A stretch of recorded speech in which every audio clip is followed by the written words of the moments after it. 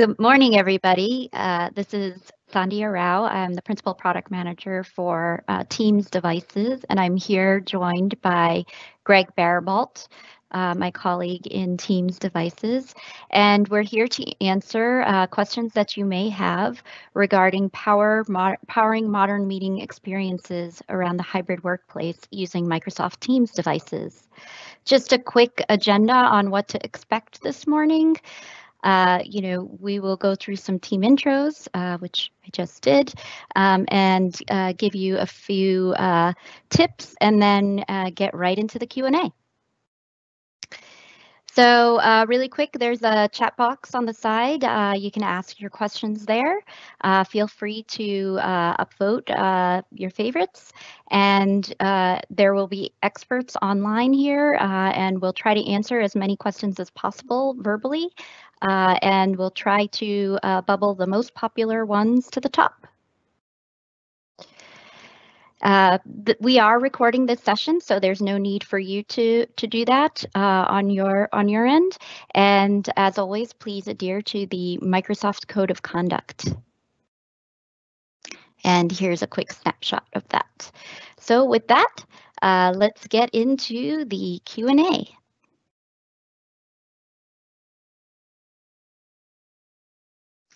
So the first question I see is, when will Microsoft Teams Room devices natively support Zoom meetings?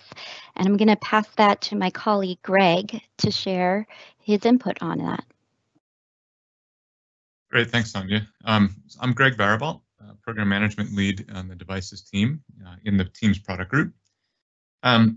So we announced actually at Ignite last year that we would be supporting Zoom and Cisco WebEx meetings on our Microsoft Teams Room platform.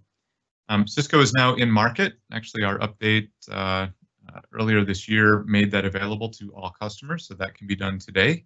And to make that work, you just forward an invitation that you may have received from a WebEx user, send it to your conference room, and it will show up right on the console as a one-touch join option. Just click the join button and you'll jump right into your WebEx meeting. Zoom is in development right now. We're actually hoping to get that released together with Zoom in about 2 weeks. Terrific. Thanks, Greg. Mm-hmm. And our next question here is around 3x3 and 7x7 video participant support. So I'm going to throw that back to Greg to tell us when that will be available on Microsoft Teams Rooms. So actually, I'll give a slightly bigger answer to that. We are working on a brand new gallery for the Teams Room Windows device. And that new gallery will right away feature 3x3. We're actually going to make that available in about 2 weeks, right at the end of this month. That will have the 3x3 support, but this year we will also bring Together Mode and the large gallery support to the Teams Room on Windows platform. But there's more. We're also working on that same set of features across all of our devices. So the Teams Room Android, what we had formerly called Collaboration Bar, we'll have that support as well, as will the Surface Hub, and we'll launch the Surface Hub version of that this year as well. So eventually that front of room experience will look the same and have the same capabilities across all of our device categories.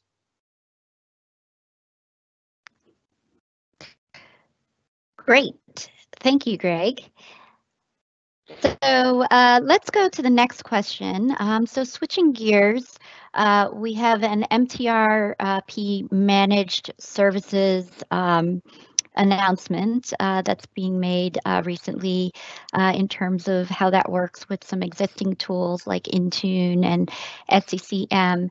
And somebody here is wondering if there's any documentation on that. And I'm going to throw it over to my colleague, Michael Tressler, to tell us a little bit more about where to find some documentation. Hi, hello, I'm Michael Tressler. I'm a senior customer engineer at Microsoft.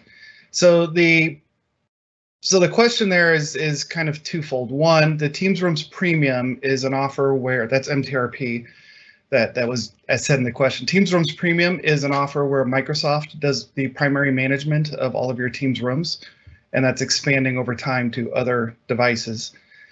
So if you go to rooms.microsoft.com, you can get all the information there about that offering and sign up for a free trial. As far as what are the advantages and disadvantages of using Teams Rooms Premium versus SCCM and Intune, they can work together. So while Teams Rooms Premium will patch and update the Windows on Teams Rooms Premium via the Teams Rooms Premium, you may still want to do your own management to monitor CPU performance, things like that, and do kind of common reporting that you may want to do. So they can work hand in hand. They aren't necessarily one or the other.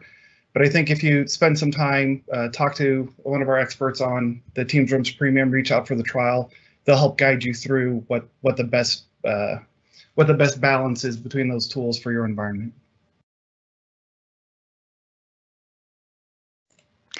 Great, thank you, Michael. So we're waiting for some more questions to come in. I did want to just make sure that you all are aware that you can find all the Microsoft Teams content at aka.ms/Teams sessions. So definitely go to that site and you will see a list of all the sessions across our meetings, chats, channels, and devices, Teams, so you can check them all out. So we have another question that just came in, which is, I think, a bit of a follow-on to the 3x3 and 7x7 question here, which is, what is the maximum number of tiles supported in the gallery view? And so I can actually answer that really quick. It's 49, so 7x7 is what is available at the moment. And we'll go to the next question here. Let's see. What is the timeline supported to provide the option for static conference IDs to support Teams conference rooms? And for this one, I'm going to throw it over to my colleague, Greg, again. Thanks. So the question is about joining using an ID rather than a one-touch join. That is a capability that we're working on right now. I don't have a date that I can share quite yet as to when that will be available, but the idea is to allow people without scheduling the room to be able to simply walk in and type in a code. I will say when we do ship that feature, it will be available for all of our third-party direct guest join services as well. You'll be able to enter the code for a WebEx meeting, a Zoom meeting, or a Teams meeting and join directly from the console. Great. And while I have you here, Greg, we have a question about whiteboarding. And the question is, how do you do whiteboarding in Teams? Yeah, that's a great question. So Teams, of course, is a terrific collaboration platform, and many times that collaboration requires the use of shared whiteboarding. So there's two ways that we support whiteboarding in a Teams room. One is actually with a traditional old school ink whiteboard that you'd hang on the wall. And for those, we actually have a content capture camera that you can add to any Teams room that you just point directly at that whiteboard. And people in that room can get up and ink the way they typically would. And the people that are remote, to feel really included in the conversation and see everything that's going on, will be able to see what's being written on that board. And using AI, we actually clean up the whiteboard. We make it look really sharp. We frame it just right. And we even make the person writing on the board look invisible as they write, so that you can really just focus on content. So that's analog whiteboarding. We also support digital whiteboarding through the Microsoft Whiteboard app. So anybody on any Teams device through the share tray, so just clicking the share button, will have an option to start a Microsoft Whiteboard. When you do, it will show up in the Teams experience on any device. So mobile phones, desktops, laptops, and all of our room systems. If you're in a Surface Hub room, like I have here, you'll have a terrific experience with a native whiteboard app built right into Windows. If you're on a Teams Room device or collaboration bar device, Teams Room Android device, you'll have a view experience of that if you're on a non-touch screen. But if that room is equipped with a touch screen, you can also contribute from the room. So we are seeing an increasing number of conference rooms get set up with a touchable front of room display. And now by starting Whiteboard, you can ink directly there and have a multi-user collaborative inking session. That's great. Thank you for that detailed answer there. So an interesting question just came in, and it's about Teams panels. So Teams panels is something that we just announced during this Ignite season. And the question that came in is, will there be Microsoft first-party Teams panels available? I don't see our Teams panel expert here, but I think that Greg can actually help us answer this at a high level. So I'm going to pass it back to you, Greg. Great, thanks. So for the most part, our, with the exception of Surface Hub, our Room devices is built on a very broad ecosystem of partners that build terrific hardware for us. So for Teams panels, the first two partners are Crestron and Yealink. We don't have a plan to do a first-party hardware version of that, but the application, as with all of our systems, are native applications developed by Microsoft Teams. So while each device may be different and target different markets or have different hardware capabilities, the core software experience on all Teams panels will be the same. So you'll have a great way to find nearby rooms, check into your meeting, see the availability of a room from a distance. We carefully craft a set of requirements for the device, although we don't actually build the devices ourselves. Great.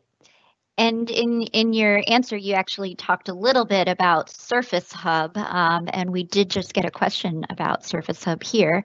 And the question is, when will the Surface Hub move under the Teams devices? So is that coming back to me too? Yeah, sorry. Just wanted to keep it with you since okay. you're Sure. the expert on Surface Hub and Teams Room. So.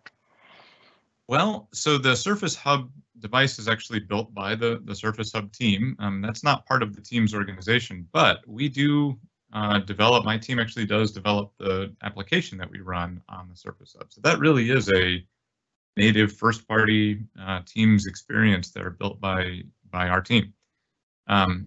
We don't, although the licensing is the same. So when you buy a Teams Room Standard or Teams Room Premium license, you would apply that to Surface Hub just like you would apply it to a Teams Room Windows or Android device. But we don't actually bring that into we don't call it a Microsoft Teams Room device. It is a Surface Hub. But yeah, from a licensing and application point of view, those are all developed by our team. And so, the main point behind that is the experiences that you get, the things like Together Mode and the large gallery, and inclusion features like raise hand or captions will all be provided across all of our native endpoints, from Surface Hub to Teams Room Windows and Teams Room Android. Great. So I'll give Greg a little bit of a break here. A question has come in on Teams Rooms on Android, and will the direct guest join feature be supported on the Android devices and the formerly known collaboration bars? I can quickly give a response to that one, which is that we will not have that capability available this year, but it is something that we're certainly working very closely with our colleagues on the Windows platform to be able to understand how to get that functionality onto Teams Rooms on Android. So it's something that we will be looking into for next year. So moving along with regard to the questions here. So there's a lot of questions around the government cloud and GCC compatibility, especially around whiteboarding and breakout rooms. I want to see if we have an expert on the line who can help with the timeline for those features. Greg, are you aware of those features coming to Teams rooms with GCC support? Yeah, so we're actually investing a lot right now in bringing all of the GCC capabilities and GCC high capabilities up to kind of up to the same bar as our commercial features. Across all rooms, we've actually made GCC available for Surface Hub already, as well as for Teams rooms. GCC high compatibility will be launched very soon as well. I can't speak directly to the whiteboard capabilities within that. Whiteboard team can do that, but as far as the rest of general Teams feature set, our goal is to keep those aligned as much as possible, and really shrink the timeline down to hopefully 0 days of delay to get to GCC and GCC high. It's an investment we're making right now to accelerate that. Great. Thank you for that. And there's a lot of whiteboard questions this morning. So along those lines, we have a question around when the Teams whiteboard app will have the same or similar functionalities as the MS Whiteboard Win 10 app. So if you could talk a little bit more about when some of those additional features are coming to Microsoft Teams rooms, I think that'll help our listeners. Yeah, and that's sure. To so, Greg. Sorry. Yeah. So we're starting a very close relationship right now with the whiteboard team to do exactly that, to move, advance that functionality and bring the built-in web experience for whiteboard many new capabilities like you see in the native application. I can't go too far into the timeline for that. It's something we're working on now. It'll come fairly soon. But yes, the goal will be to make that experience and the capabilities be the same, regardless of what application or whether you're in the Teams app or in the native app. Great, thank you. I'm going to switch gears a little bit here. People seem to be interested in Cortana coming to Microsoft Teams rooms. And one question is around joining meetings with voice. If you could share a little bit more information around how that works with Cortana when you come into the room, and how you can join a meeting, and some of the false positives and things like that that could happen in those situations. If you could elaborate about how that works, I think that'll really help our viewers out. And I'm going to point that back to Greg here. Yeah, so we're actually getting very close to launching our Cortana support for Teams rooms, which will allow you in a hands-free way without touching any shared device, which is super important right now as people are going back to work from working remotely. To be able to start your meeting with just using your voice. So if the room is scheduled for a meeting, you can simply walk into the room and say, Cortana, join my meeting. And any scheduled meeting at that time, hopefully there's only one. If there's more than one, Cortana will clarify it for you.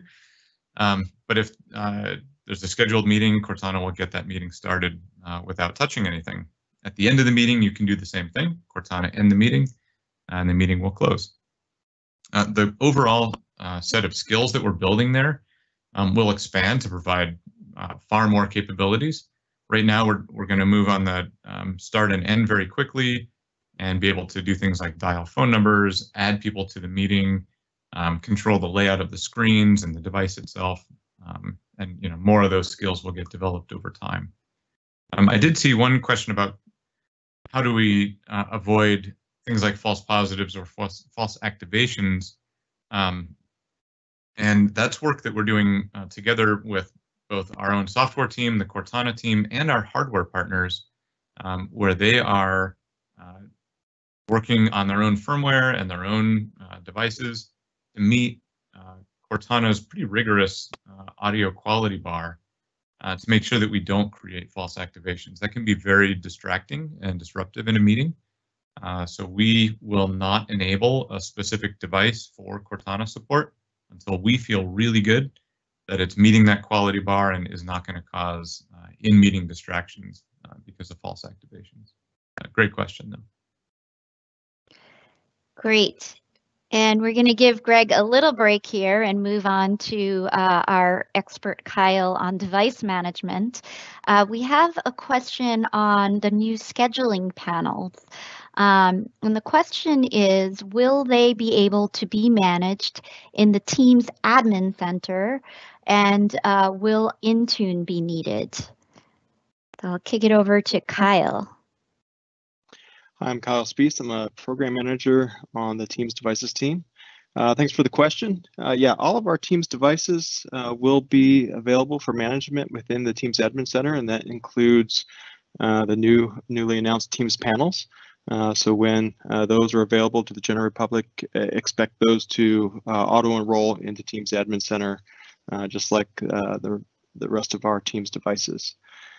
From an Intune perspective, Intune will also be needed for those devices for enrollment and login and some other scenarios that we're bringing to those devices in our other Android devices.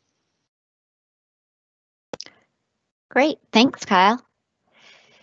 All right, so let's see. Oh, we got one that has quite a few upvotes. So let's go back to Greg here on MTRs.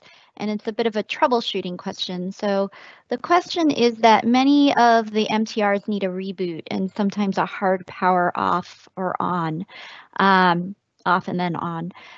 So will there be a way to achieve a hard power cycle of the MTR at some point in the future? Yeah, so good question. Couple of things about reboot. So one is that all Microsoft Teams rooms operate with a nightly maintenance reboot. So every device will reboot in the middle of the night when the device is not being used, not involved in a meeting. It will reboot itself and make sure that software. That's our opportunity to check for Windows updates and make sure all the software is up to date and ready for the next business day. On those occasional times, if something does go wrong with the system and need a reboot, what we're seeing are some customers that are using hardware solutions for that to actually trigger a power cycling of the device, or by actually remoting into the device and issuing a reboot command that way. So there are, through our remote management tools like the Teams Admin Center and also tools like the Premium service, we're able to remotely reboot a device if it gets into a state where it's not able to join a meeting. Great, thank you. So let's go back to some of the announcements that have been made recently. Daniel Billington here has written in that we heard yesterday that a new view is coming for Teams that will give more space to conference rooms even without cropping. And so he's wondering if that'll come to the Teams room systems shortly, and when that might be available. Going back to you, Greg. So I think I understand what that question means. So today in the Teams gallery, as we lay out different options for video participants, we have a really cool feature where we find the person in the view and we kind of crop the view around that person. Makes people look framed nicely and they're nice and square in the gallery. But when that participant is a meeting room, what frequently happens is you kind of get this cropped view down the middle of the table and you don't see any of the people sitting there. So we are addressing that with two changes. One will be, or is in fact already, that you can do a fit to frame for any video participant. So if you just right-click on the gallery item, you can choose the option called fit to frame. On a mobile device, you can just double tap on that participant and it will fit them to the frame. And that gives you the full view of that room. So if you want to see the 16:9 video feed from that conference room, you can double click on it or select fit to frame. But to make that automatic, the gallery will take a feature soon where it actually understands that a room is streaming video, that it is a conference room, and it will automatically select fit to frame. You'll get that kind of full screen video from a conference room, and it won't crop it and give you just the narrow view. So that capability is actually going through testing right now and will be released very, very soon. It's a good one, though. Great, thank you. I'm going to kick it back to Kyle here. We have a lot of actually interest in this one. Are there plans to allow admins to actually customize their MTR room displays with maybe desktop graphics, their logos, and manage that via the device management tool that we have? Yeah, great question. So currently today you can set custom backgrounds on the MTR for Windows devices using the XML settings and uploading the custom background directly to the device. And we have some instructions for that in our documentation online. With regards to bringing that functionality to Teams Admin Center, that is on our roadmap. I just be on the lookout in our public-facing roadmap of when that feature will be available, but that is something that we're looking to bring to our customers. Great, thank you. And we have a question about enabling wireless display. So using the displays in the room, even if you don't have a Teams meeting scheduled. And so maybe Greg, you could share with us some of the different ways that folks could actually use the Teams room system, even if a Teams meeting isn't actually scheduled. Yeah, sure. So we would call that an ad hoc conversation or just an in-room discussion. So if people were to gather in a room, someday we'll all get together in a room again. And when we do, if you want to use that screen maybe to project your own laptop or phone display, today the option that you would have is to plug in the cable. So all Teams Rooms devices include an HDMI ingest cable. You can plug into any laptop or Mac and show that on the display. But we want to do something much better than an HDMI cable. So we're working on a capability we call Teams Casting, and that'll be available later this year. That will allow you to walk into a room with any device, any phone, any laptop or tablet, detect the nearby display, and with one click in the Teams client, start projecting your screen to the display. So great for those ad hoc conversations. I just want to quickly share my screen and let people see and share in the room. The reason that we're doing that within the Teams client, there's kind of two reasons. One is that it's ubiquitous for all users in any device. So I don't have to learn on my iPhone, I use AirPlay, on my laptop, I use Miracast or anything else. One button in the Teams client works in every room. The other is that it's now actually using meetings. You didn't schedule a meeting and it was still done with one click, but you get all of the great meetings capabilities in that casting session. So if you want to invite somebody else, you can just add them and it will call them and pull them into that session and they can be remote. You can record it, you can transcribe it. So anything you could do in a normal meeting, you can now do in this casting session. So we're really excited about this. I think we showed it in a couple of the videos here at Ignite, and we'll get that out to all of you just next quarter, actually, this year. Great. Thanks, Greg. So as we wait for a few more questions here, I did want to make a public service announcement that we have a cute selfie booth where you can take photos. You can take a virtual a photo of yourself in our virtual photo booth, and you can share it in your social media channels. So I did try it out a couple days ago. It's quite fun. So check that out. And the link is here, aka.ms/Teams photo booth. So we continue to get a lot of whiteboarding questions. So why don't we go back there? And one of the questions that we have is, when will whiteboarding be supported outside of a tenant? So if you have maybe external guests or external participants that you want to whiteboard with, how do you make that happen? And you know, if not available right now, is that coming in the roadmap soon? I'm going to throw that to Greg for more details on that. Great. That actually, we should find somebody at Ignite from the whiteboard team for that. I don't know the detailed answer for timeline on that one, but let's maybe have a private answer there and follow up offline. Okay, great.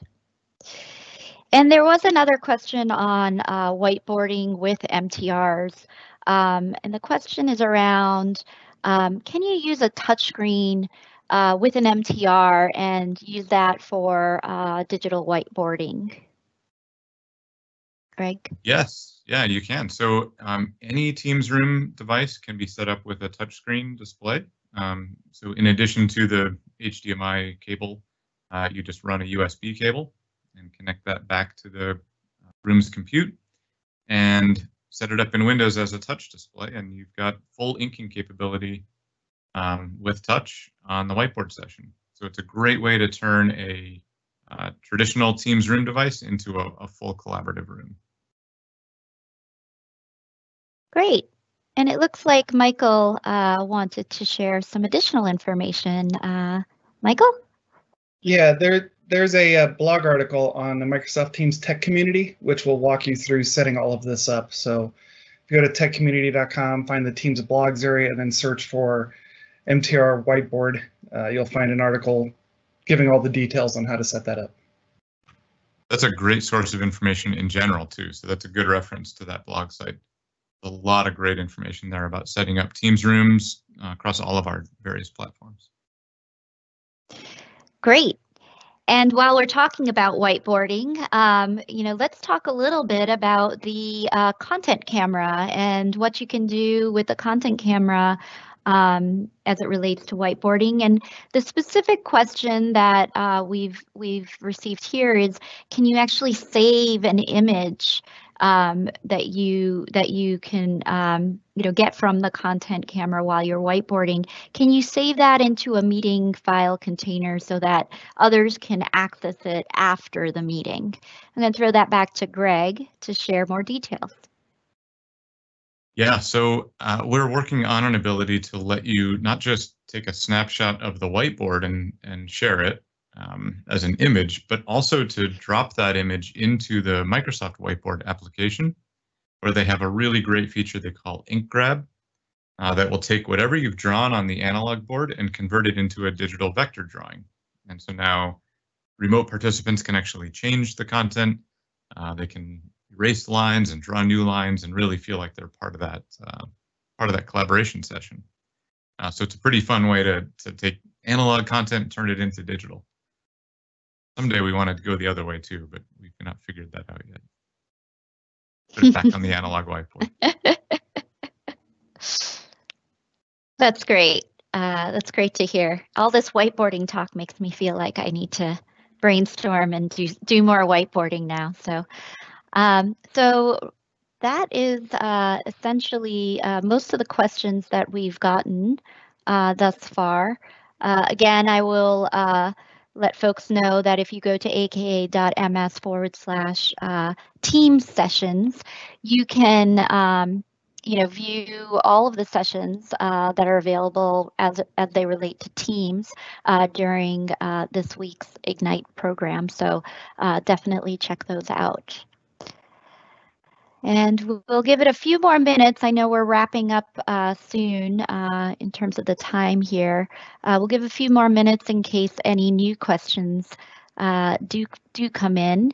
And in the meantime, why don't we talk a little bit about the IP peripherals that are being announced this week at Ignite, and maybe Greg, you could share a little bit about that.